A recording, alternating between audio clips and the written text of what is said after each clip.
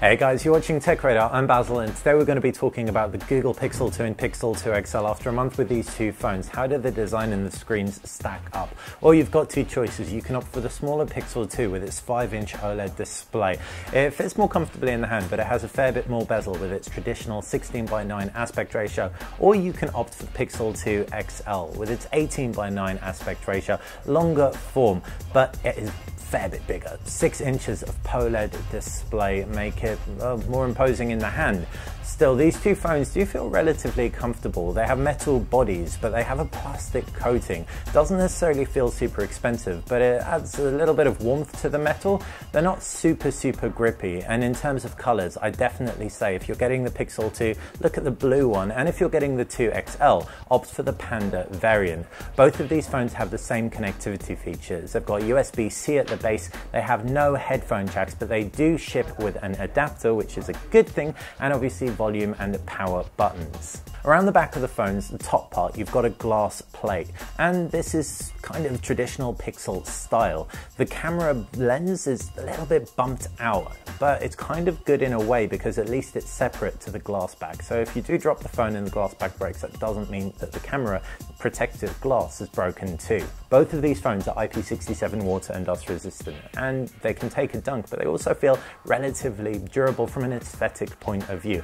After a month with both, neither of them have scuffed. They haven't muddied too much, the black variants, but if you do opt for a white one, there's a chance the color may tarnish a little bit. Moving on to the screens, and it's OLED technology across both. That's organic light emitting diode, but you've got a P-OLED display made by LG on the XL, and that has seen a few issues over the last few weeks come to light. For starters, you've got really mediocre viewing angles by comparison to other OLED displays from Samsung, for example, and in addition, you also have reports of burn-in. What burn-in is, it's an image kind of ghosting, lingering after the beat, and that happens when it's on screen.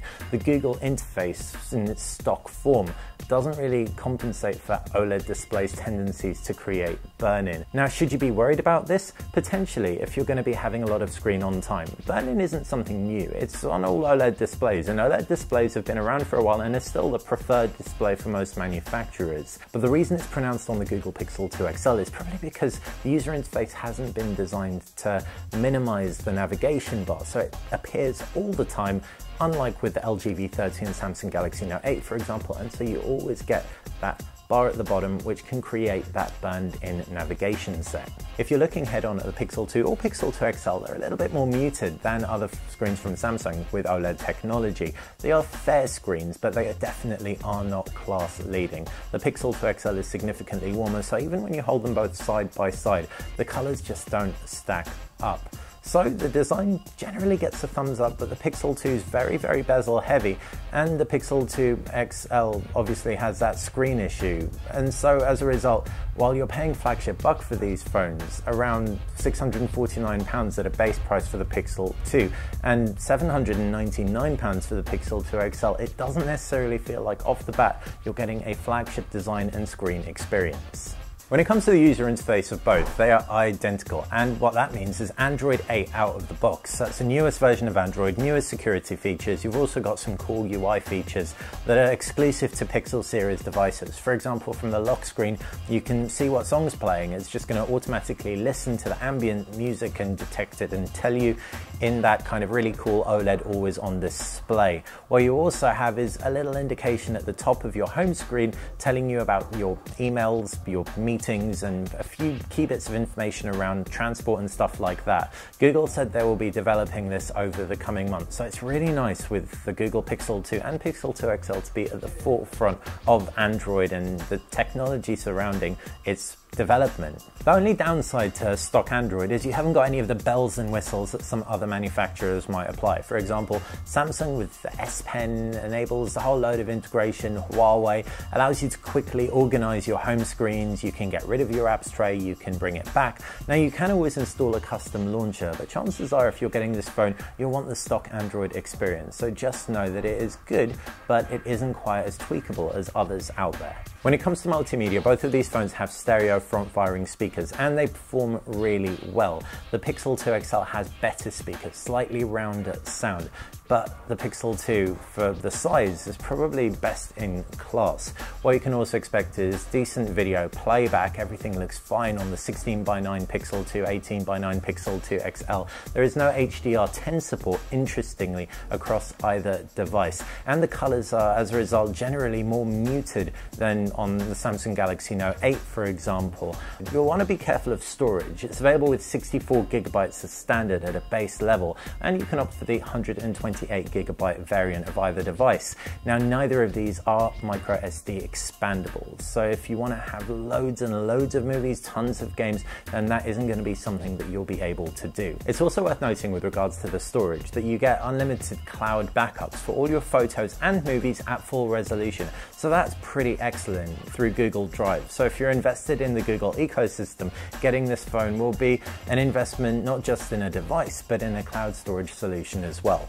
Gaming across the Pixel 2 and Pixel 2 XL is really good, largely owing to those front-firing stereo speakers. But let's not forget about the power under the hood here. You've got Snapdragon 835 processors paired with 4 gigabytes of RAM, which means you're going to be able to play any game that you throw at it. Now, while there's none of the 120 Hz frame rate and all that of the Razer phone, for example, you get a similar amount of power, and those OLED displays, despite not being great off-angle, look really nice and deep head-on, which is exactly how you will tend to be playing games. Geekbench scored around 6,200, whereas Antutu around 160,000. So that means whether it is gaming you're doing or just swiping the UI, multitasking, split screen multitasking like a maniac, you shouldn't be having any issues. And neither should you be having any issues with battery life. Now, in the first few days, we found that the battery life wasn't great on either of these phones, but a month in and they're comfortably lasting a full day, both of them. You've got a 2700 milliamp cell in the regular Pixel 2. I mean, that's bigger than the 8 Plus, and the iPhone 8 Plus has a much bigger screen, and you've got over 3,500 milliamps in the Pixel 2 XL, so it's little wonder the battery life is indeed so good. Moving on to the cameras of the Pixel 2 and Pixel 2 XL, and this is a real high point. No dual cameras in sight around the back, but the rear camera is best in class when it comes to pointing, shooting, and taking your picture, and the front camera is really good as well. This is specifically for pictures. For video, it isn't quite as good in low light as some of the key competitors, but photos, just if you want an automatic camera that absolutely slams the competition, this is it. Point shoot and the auto HDR technology Google applies is great. You can also apply a background blur effect too, which works very, very well for there not being two cameras on here. Now, that's exceptionally good for portraits because Google's algorithms are able to detect faces and map out the detail around ears and everything better than a lot of other dual camera devices around. Even in low light, while not necessarily best in class in every situation, overall the Pixel 2 and Pixel 2 XL managed to deliver at least the most pleasing shot, even if there's still a bit of grain left over. There's optical image stabilization and electric image stabilization combining that 12 megapixel rear sensor. And so video is stable, but it really is low light that creates a fair bit of grain. And there have been some units that have had some really bad hiss on the microphones. So Google said they'll be fixing that with a software update. Fingers crossed that lands soon. It affected our unit too. If you want to know more about how the Pixel 2 XL's rear camera performs, check out our blind comparison between that, the Note 8, the iPhone 8 Plus, and the Huawei Mate 10 Pro. Right, now wrapping up with a selfie camera on the Pixel 2 series, and it's good. 8 megapixels, takes a decent amount of detail in, but it doesn't necessarily highlight every single pore, which in my books is only a good thing. So in a nutshell, the Google Pixel 2 and Pixel 2 XL are really good phones, but they are far from perfect, and they may be too far from perfect for you, given the prices Google is charging for both of them.